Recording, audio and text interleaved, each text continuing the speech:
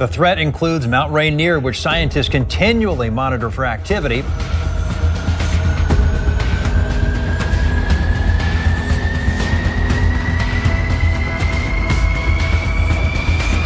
Beneath the gray skies and ancient forests of the American Pacific Northwest, the ground has begun to stir. Mount Hood and Mount Rainier, names that echo like legends across the evergreen valleys, are sending out subtle but unmistakable signals. Earthquakes, small but numerous, have rippled beneath their slopes in just the past week. The forested ridges and rugged glaciers stand silent above, but sensitive seismometers buried deep in the earth tell another story. For generations, these volcanoes have slumbered as powerful symbols, their permanence rivaled only by the ancient cedars that surround them. Yet now, the mountains murmur. Beneath their snow-crowned peaks, magma pulses and tectonic energy shifts. Scientists monitor, officials issue statements, communities watch with a quiet mixture of awe and unease. It is the kind of tension that only nature can create, a mix of slow-building drama and sudden possibility. The Earth's interior, once imagined as a realm of distant domains, is now revealed through patient scientific scrutiny to be more dynamic and potentially more interconnected than we realized. By the end of 2024, researchers warned that eruption at one or more Pacific Northwest volcanoes was plausible in the near future. That warning grew against a backdrop of mounting anxieties, a world marked by shifting climates, rising seas, and the constant possibility of disruption. In 2025, as these trembling mountains reveal their unrest through swarms of earthquakes and subtle tremors, new questions emerge. Could the giants be awakening once more? Are we standing before the prologue, or already within the first act of the Pacific Northwest's next volcanic story? What happens if the giants wake up? And if they do, will we be ready? Under watch, the science of seismicity. Recent breakthroughs in earthquake and volcanic monitoring are revealing a new, more complex portrait of the Earth's hidden processes. In fault zones like California's San Andreas and volcanic regions such as the Cascades, scientists now track not only seismic waves, but also subtle chemical, thermal, and hydrological signals that hint at deeper unrest. These advances are redefining how we assess risk, not through dramatic signs, but through the quiet, continuous shifts that suggest the Earth is preparing for change. This shift in focus is especially relevant given recent developments beneath Mount Hood and Mount Rainier. Seismologists from the Pacific Northwest Seismic Network, PNSN, reported a burst of activity south of Rainier last week. 47 microquakes clustered within 10 kilometers of a magnitude 4.5 event. Shortly after, Mount Hood experienced its own seismic swarm, brief but tightly packed. These types of swarms are not rare for Hood, but the intensity and pattern have drawn closer scrutiny. Further south, even Mount St. Helens stirred, faintly echoing its infamous past. The Cascade volcanic arc from Northern California to British Columbia now appears to be subtly conversing, with tremors and pressure changes bouncing between peaks. But what do these swarms truly signal? Volcanic earthquakes can result from many forces: cooling rock, tectonic tension, or magma movement. The challenge is determining which is which. In this case, satellite data and underground sensors suggest the presence of magma beneath both Mount Hood and Rainier. While not an immediate cause for alarm, official reports confirm that unrest is above background levels. Translation: the systems are active, and a shift, potentially even an eruption, cannot be ruled out. Monitoring tools today are more sophisticated than ever. GPS deformation sensors track minute surface shifts. Gas detectors measure volcanic emissions. Satellites detect thermal changes invisible to the naked eye. Together, these instruments help distinguish between harmless rumblings and events that warrant concern. Yet even with modern data, the true nature of volcanoes remains elusive. Their ancient, intricate plumbing systems defy straightforward analysis. A swarm of quakes might mean nothing, or it might mark the beginning of an eruptive cycle. This uncertainty is the heart of volcanic science, interpreting incomplete messages from systems millions of years in the making. Meanwhile, beneath all of this is a broader theme: our expanding but still limited ability to predict natural hazards. As 2024 and 2025 have shown, the most critical warnings may not come from one large quake or dramatic surface shift, but from hundreds of smaller, quieter signals. A new pattern of groundwater movement, a subtle chemical shift, a low-magnitude quake in an unusual location. For emergency managers, engineers, and communities, the implication is clear. Resilience cannot rely on outdated maps or single-signal systems. A new approach is needed, one that integrates diverse monitoring tools into a unified early warning framework capable of interpreting a wider range of indicators. In the end, the boundary between what we know and what we only suspect is always moving. Safety will depend on how quickly and accurately we can interpret the Earth's language, whether it shouts, whispers, or simply stirs beneath our feet.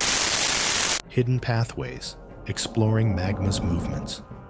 As the ground shook and instruments whirred, scientists refocused attention on an older hypothesis, one supported by both traditional geology and emerging satellite data. The region beneath the Cascades, long visualized as a chain of isolated volcanoes, might actually be threaded with zones of partially molten rock, corridors shaped by tectonic tension, glaciation, and volcanic upwelling over millennia. In some studies, these magma pathways link regions, suggesting that the real risk is not discrete, but networked. These are not open tunnels, but zones of increased heat and partial melt, a complex, ever-changing labyrinth rather than simple passageways. While imagery and seismic analysis map hints of these features, their precise nature remains the subject of research and debate. Still, their possible existence adds a layer of complexity to hazard assessment. A disturbance at one volcano might, in rare cases, influence conditions at another, raising questions about cascading risks. In official reports, the possibility of interconnected magma systems warrants caution, but not panic. Interpretation is careful. These molten corridors are not highways for magma to surge unimpeded between peaks, but evidence that the Earth beneath the Cascade volcanoes is an integrated zone under persistent stress. As warnings circulate, agencies review hazard plans, and communities double-check protocols. Researchers scrutinize tremor patterns for clues, always aware that volcanoes rarely play by human expectations. At the end of 2024, the collective warning was not that eruption is inevitable, but that heightened vigilance is justified. Swarms and shifting magma offer reminders that these systems are alive, however quietly. The echoes of catastrophe, lessons from St. Helens. The Pacific Northwest is indelibly marked by the memory of volcanoes past. Mount St. Helens, whose 1980 eruption in the weeks before May 18, 1980, swarms of small earthquakes, gas venting, and bulging of the mountain signaled trouble. Few, however, foresaw the devastating lateral blast that would follow the collapse of the north flank. Since then, volcanic science has sharpened its tools. Seismic networks, satellites, now track minute-by-minute changes across the Cascade Arc. The aftermath of St. Helens drives every modern response. After each swarm, scientists revisit the 1980 playbook. Are the signs familiar? Do today's signals map onto those that preceded the last major eruption? Mount Rainier and Mount Hood, while different from St. Helens in geologic character and eruption styles, share one grim trait. Both can generate massive lahars. Lahars, fast-moving torrents of water, mud, and volcanic debris, pose the greatest risk to downstream communities and infrastructure. On Rainier especially, immense glaciers overlay valleys, where a sudden eruption or earthquake could send debris racing toward populated areas, sometimes with little warning. The current pattern of seismicity at Rainier and Hood has drawn parallels to the prelude at St. Helens, but volcanologists caution that each volcano is unique. What looks like a foreshadowing in one case may be ordinary restlessness in another. Volcanic forecasting, for all its advances, remains an art as much as a science. Is today's anxiety merely the echo of 1980s disaster, or just the background hum of the Cascade Range, a danger present for centuries, rarely erupting but never entirely still? Risk and readiness, the human frontier. For communities in the shadow of the Cascades, living with volcanoes is a constant negotiation between vigilance and routine. The valleys ringing Mount Rainier and Hood hold homes, born from glacial melt, serve millions through the basins of Puget Sound and the Willamette Valley. The greatest danger is not always bright eruption, but the immediacy and scale of hazards like lahars, landslides, ashfall. The U.S. Geological Survey and state agencies have spent decades refining lahar warning systems along Rainier's valleys, installing sirens, running evacuation drills, and fine-tuning escape routes. In 2025, these plans are being reviewed again, prompted not by an imminent lahar, but by the possibility of rapid change should unrest escalate. Recent seismic swarms have sparked renewed questions. Are all evacuation routes and warning systems functional? Is the monitoring network robust enough to detect subtle shifts? Do downstream communities truly understand their risk, not from lava, but from debris flows that can outpace a river and arrive with little warning? Climate change adds new dimensions to the threat. Glaciers on Rainier and Hood are thinning. Water tables are shifting. Seasons are less predictable. If an eruption does occur, altered snowmelt and water flow could increase the reach of lahars or even interact with magma to produce minor, steam-driven explosions. Hazards that add complexity, if not always scale, to risk management. Officials now stress that eruption is not always the central danger. The leading concerns in the current watch are layered: earthquake-triggered landslides, hydrothermal blasts, and lahars set off by heavy rain or earthquake, even apart from volcanic activity. The threat matrix is complex and evolving, underscoring the need for public awareness and readiness. Ultimately, preparedness is about mindset, not just geology. Will communities heed the warning embedded in each new official watch, or will the effort, like so many before, fade in the next lull? Trigger points, controversy, and mechanisms of unrest. Every surge in earthquakes, every change in volcanic gas or surface heat prompts the eternal question: what triggers unrest? Volcanoes are complex, shaped by the slow dance of tectonic plates, the steady fill and pressure of magma chamber, the fragile fractures that thread the crust. Much of the current seismic activity is interpreted as the product of internal dynamics: slow recharge, movement of magma, shifting faults, elevated earthquake swarms, subtle ground deformation, and increased gas emissions, taken together, may point to renewed magmatic movement, but not necessarily to eruption. Yet, as science and society become more interconnected, curiosity grows about broader influences. Solar flares, those immense eruptions of plasma from the sun's surface, generate magnetic storms that ripple through our atmosphere. Some speculate these space weather events might, in rare cases, exert minor influences on tectonic or volcanic activity. The mainstream geophysical consensus, however, remains cautious. Solar energy, enormous as they are, pale in comparison to the internal forces shaping Earth's crust. While intriguing, a direct link between solar flares and geologic unrest is not substantiated by current data. Still, in moments of uncertainty, such ideas find voice, even among researchers urging humility before the vast mysteries of the planet. For now, though, the evidence points inward. The drivers of the Pacific Northwest's current volcanic unrest reside deep beneath the surface. Shifting paradigms, monitoring in an age of uncertainty. If the Pacific Northwest's volcanoes are becoming more dynamic or simply more closely observed, the tools for understanding them are evolving too. Monitoring now extends from space to the deepest ridgetop instruments. The Pacific Northwest Seismic Network, USGS, and partner organizations track every tremor, mapping underground motions that would otherwise go unnoticed. Each record, each tiny earthquake, slow uplift, or trace gas release is analyzed and compared to historic patterns, improving models for what normal and unusual look like at each volcano. The discovery and debate regarding possible subsurface magma pathways complicate hazard assessment. If magma beneath Hood or Rainier were to change pressure, could that trigger further unrest at its neighbors? While scientific consensus is cautious, researchers increasingly explore regional scenarios in which swarms at one peak might foreshadow or interact with activity at another, even if the risk of such chain reaction is still considered low. As communities grow more engaged, monitoring and warning systems expand.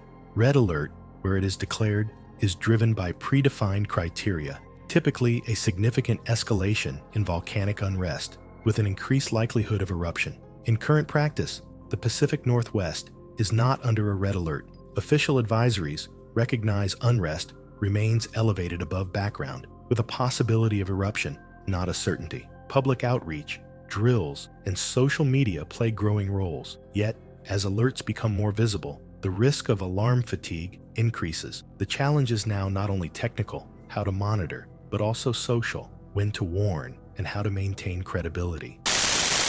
Imagining what comes next.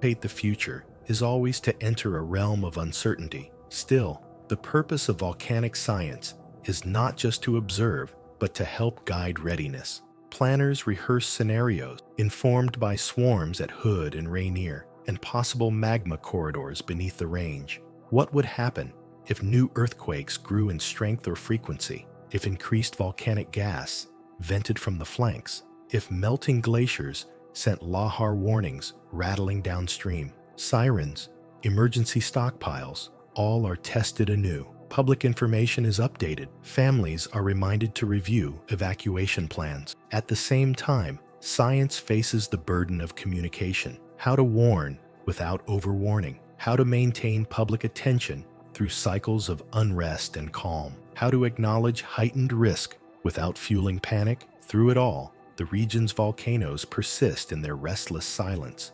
Swarms may quiet only to return, and every lull demands as much vigilance as every surge. Will 2025 pass calmly into history, its story written in drills and plans, not eruptions? Or are we, as a society, engaged in a slow-motion rehearsal for a geologic event none can precisely predict? The final whisper, stories beneath the snow. Not long ago, most Americans could name just one danger volcano, Yellowstone, with all its myth and mystery. But today, awareness focuses on the Pacific Northwest, not for present eruptions, but for the subtle, ongoing drama of knowledge deepening and risks reshaping. Beneath Mount Rainier and Hood, beneath ancient forests and winding rivers, stories unfold in silence. Magma pulses, faults shift, and rock fractures, sometimes healing, sometimes growing. The scientific tools of 2025 render these silent workings visible, transforming tremors into warnings and patterns into insight. This age, marked by changing climates and restless ground, demands a new relationship with place. The Cascades are no longer distant scenery, but real, dynamic presences, living forces that require planning, respect, and humility. As the sun sets over the mountain range, peaks white even in summer, the questions linger. Is this a lull before new volcanic drama, or simply the pulse of a living land, one whose perils and lessons are ever with us? In the end, the Earth writes its story in stone and fire, water and snow, and we, dwellers and watchers, face it with readiness, curiosity, and a hope that vigilance and understanding may turn warning into wisdom. If you want to follow every tremor as the story continues, stay curious, stay informed, and ask your own questions. The next whisper from the depths may be just another verse in a much longer tale, one that we are only beginning to comprehend.